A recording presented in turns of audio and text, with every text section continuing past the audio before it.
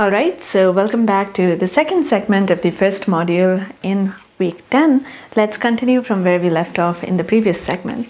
So if you recall, we were looking at this recursion tree that is generated by our recursive algorithm, and we concluded that this tree has an exponential number of nodes, leading to the conclusion that the algorithm that we just wrote has an exponential time complexity, because the time complexity is proportional to the number of function calls made, and that's what is depicted in this recursion tree. That's about as far as we got last time, and what I'd asked you to do was to think about whether you can identify any redundancy of computation in this recursion tree, which will hopefully give us some way of saving some time. So one thing that you may have noticed is that there are parts of this recursion tree that look exactly the same. In particular, for instance, if you look at this function call that's being made to 4 here, that looks rather a lot like the function call that was made to 4 earlier. And the information that we are getting out of these function calls is exactly the same. So this entire computation that's highlighted in orange is completely redundant, because by this time you have already performed the exact same computations a few moments ago when you went over the function calls that have been highlighted in yellow in this picture there to the bottom left of your screen. So when you look at this picture, it seems like we're being rather silly in redoing a lot of work that's already been done. So the question to ask ourselves at this point is there any way that we can leverage the information that we have from computations that we have already done so that we don't have to do it again? And that's exactly the process or the strategy of memoization. So essentially, we want to remember the work that we have done before so that we don't have to do it again. So let's take a look at how this works. Essentially, we want to store the outcomes of these prior function calls so that at any point of time, whenever we have a recursive call, what we can do is really examine if there is a need to go down the recursive rabbit hole prompted by this call. The way we do this is check if the information that we would get by performing the recursive computation is already available to us. If it's already available to us, then we avoid the recursive call altogether. If it's not available to us, that means we are doing this operation, or we are doing this computation for the first time, and it's okay to actually invoke the recursion. So notice that overall your algorithm is trying to track n pieces of information, where n is the number of stones that are there in the input that you're working with. So to implement this in your program, what you would typically do is declare an array or a list or a vector of size n and use that to actually store the output of the recursive calls as you go along. So let's take a look at how this would actually pan out in your program. So here's the code again, but now it's fixed to account for memoization, and the difference between this and the recursive program that we saw earlier is so small that I wouldn't be surprised if you didn't even notice the difference from a quick glance. So let me actually highlight the line that makes all the difference. It's this conditional statement here, which is basically saying, look, if you already know the answer, then you don't have to go through the process here. Okay, so what we have done behind the scenes, in the sense that you don't see it on your screen right now, is we have initialized a memo array or a vector where all the values by default are -1. -1 in this problem is essentially a way of saying we don't know the answer yet. If you're working with a problem where the value -1 has some meaning or significance, then that's not a good value to initialize your array with. Basically, use some number which has nothing to do with your problem so that you can really use it as a code for saying, I don't know yet. So coming back to our program, here is what the code is doing for you. It's saying, okay, we want to know the answer for n. The first thing we do is check if we know this answer already. So if the array value at n is something other than -1, that means, well, that's a deja vu situation. We have already been here, we know what the answer is, and we can simply return in this case. Okay, so if it's not -1, notice that the code doesn't execute any of the recursive calls, it doesn't do any other work, it immediately returns the answer. On the other hand, if the array does report -1, that means that this is unknown territory. We don't know what's going on, and we do need to go down the recursion rabbit hole to figure out what the answer is going to be.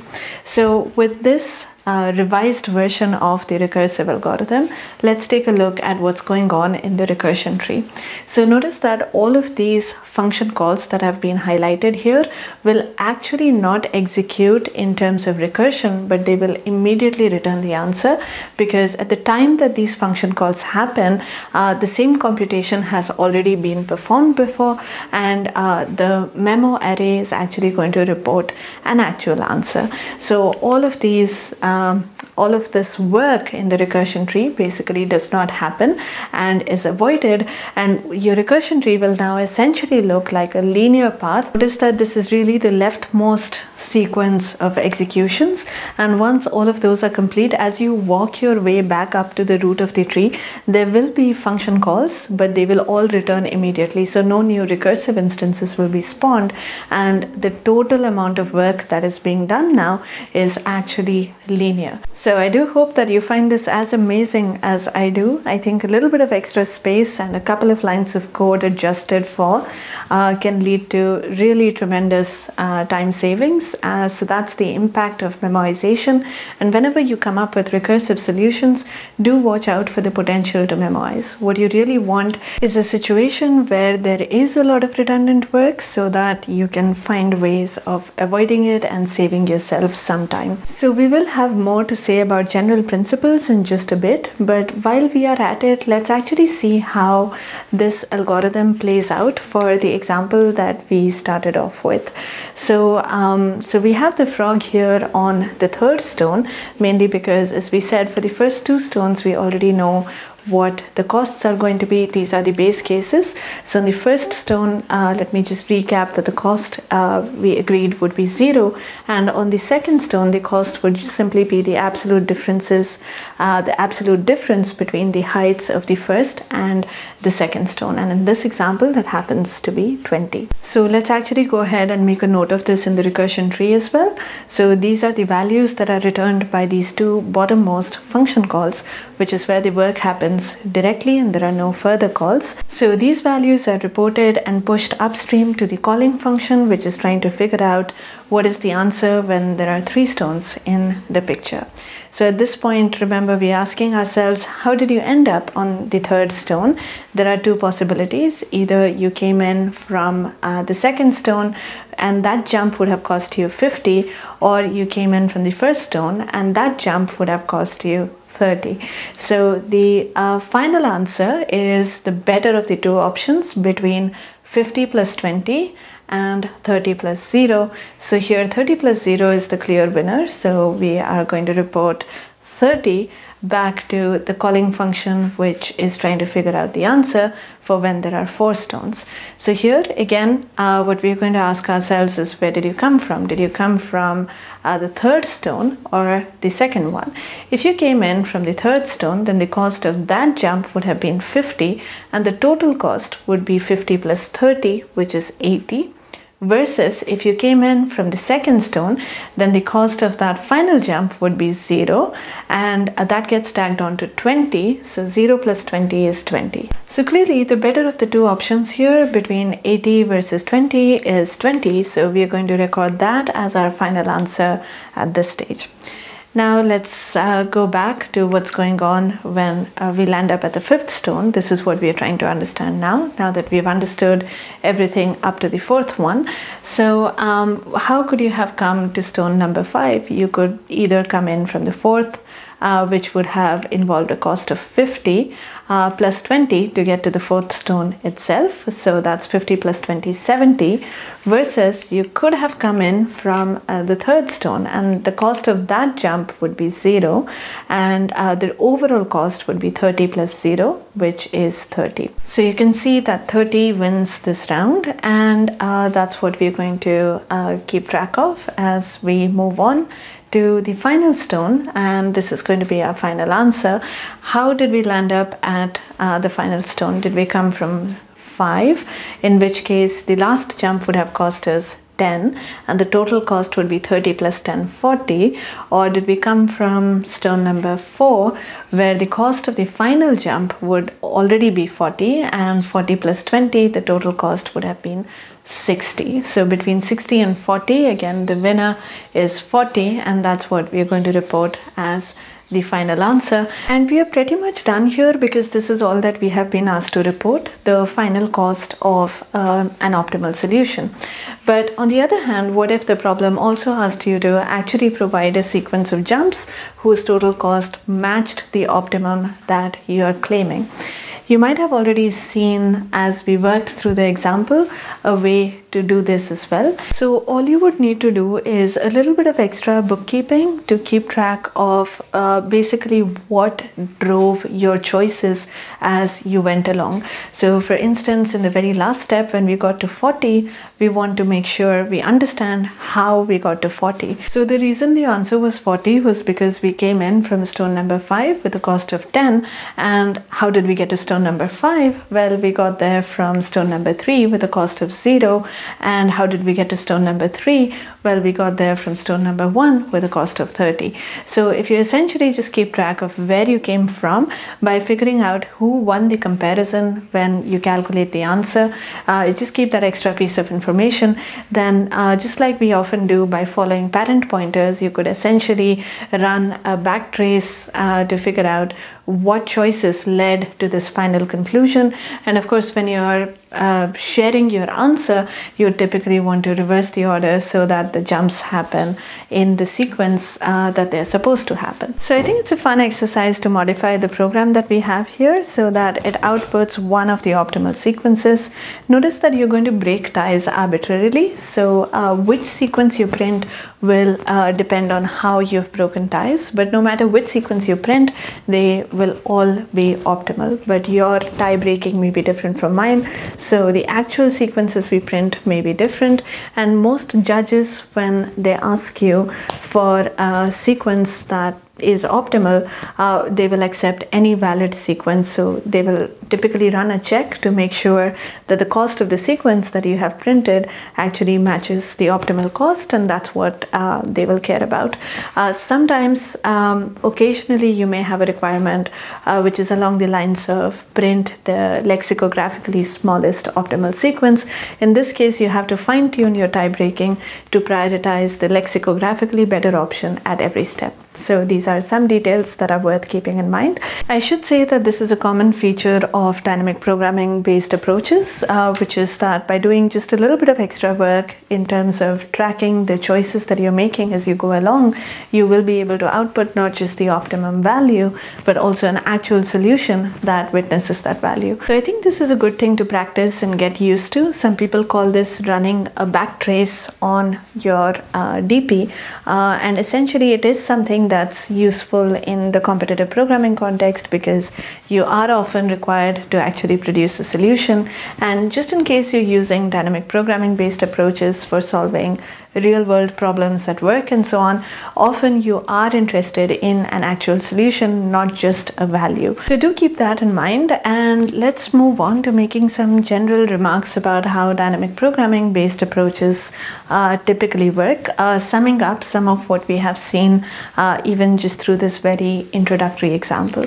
So you can broadly think of dynamic programming as being memoization on top of recursion. So you come up with a recursive approach to solving your problem and you make it efficient by memoizing it like we did. I'd say that usually the memoization part, at least in terms of implementation, is usually routine.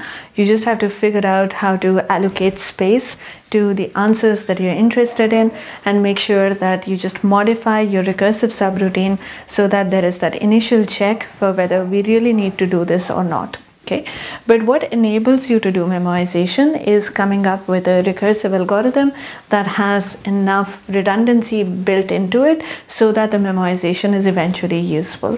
So usually the heart of the problem is in coming up with a recursive approach to solving the problem that's appropriate for memoization going forward. So to come up with a recursive solution, well, again, there is no formula and every problem is going to be different, but typically the mindset with which you want to think about recursive patterns is to see how best you can break up your problem into natural sub-problems.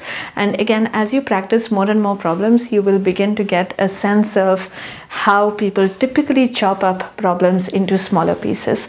Sometimes for array or sequence-based problems, you are either looking to chop things off from the end or the beginning, or even some subsection in the middle. Sometimes your pieces may have to be subsets of some collection of elements. If you're working with graphs, say for instance you're working with a tree, then natural subproblems are typically subtrees that you obtain when you delete some root vertex. So you try to figure out the answer at all of these subtrees and then somehow see if you can piece them together. So normally when you're doing recursion with the hope of memoizing going forward, you want your recursive subinstances to actually have enough overlap so that you can leverage that overlap to save yourself time. You also want the pieces to be useful in the sense that you want your answer to be in some way a function of the pieces that you develop. Like we did for the frog problem, the two pieces that we solved were directly helpful in finding our final answer. And we also had substantial overlap, as we just saw, and that helped us eliminate a lot of the exponential part of the search space. This is one of the reasons why some people think of dynamic programming as being essentially clever brute force, because when you first write down your recursive approach, it's practically a brute force approach. It's exhaustive and its correctness is easy to prove because it's exhaustive. But then after that, you take a closer look and you identify all of this redundancy and you memorize, and that's going to save you a whole lot of time.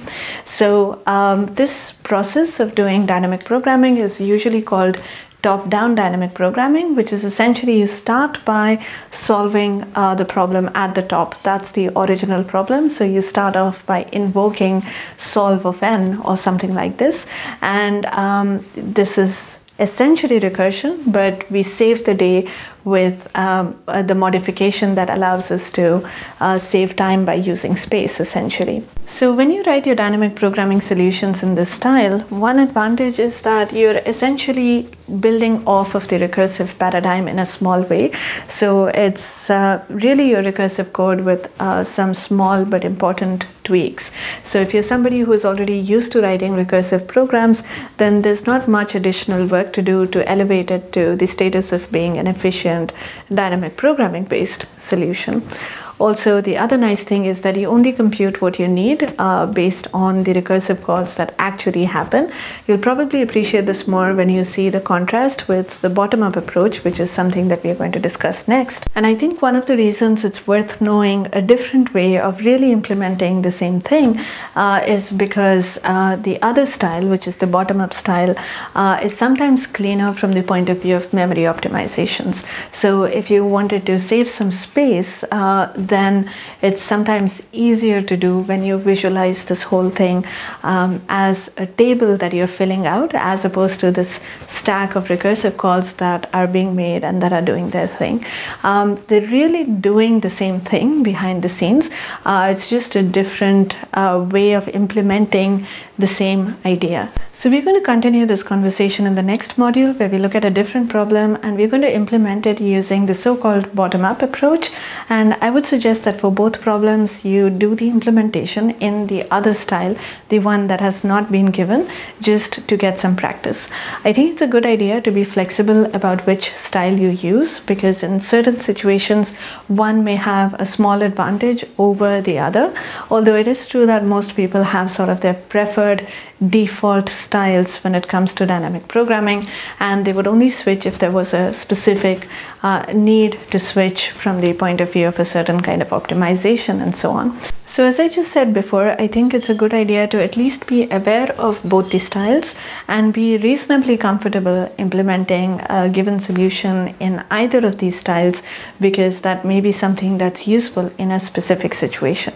Having said that, in the early stages, most elementary dynamic programming based problems are such that this choice shouldn't really matter. So if you find one style much more intuitive or natural than the other one, it's perfectly fine to just stick to that for now. Let's continue this conversation in the next module, where we will use another introductory example to exemplify the style of bottom-up dynamic programming.